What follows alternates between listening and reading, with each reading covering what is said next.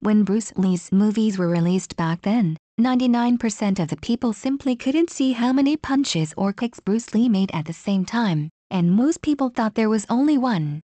This leads many people to imitate Bruce Lee, and after practicing, they feel that achieving roughly the same level is getting close.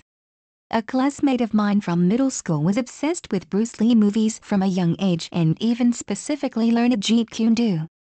Among the people I know, he is the only one who has achieved success with nunchaku.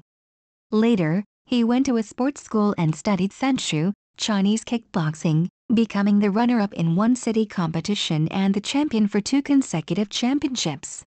He later became a physical education teacher and also opened a training class. He is almost a typical example of many Bruce Lee fans who, when practicing the basics, can perform many of the movements from the movies and gradually become casual fans. Around 2002, he suddenly became a crazy fan again. The reason was that he accidentally discovered that when watching videotapes before, many movements were not just 1 but 2. He paused frame by frame to show me, and indeed, there were 2. For this reason, I also talked about it with my roommates in college, and many people said it must have been 1. Until later, when we downloaded the high-definition version in the dormitory and watched it bit by bit, everyone was amazed.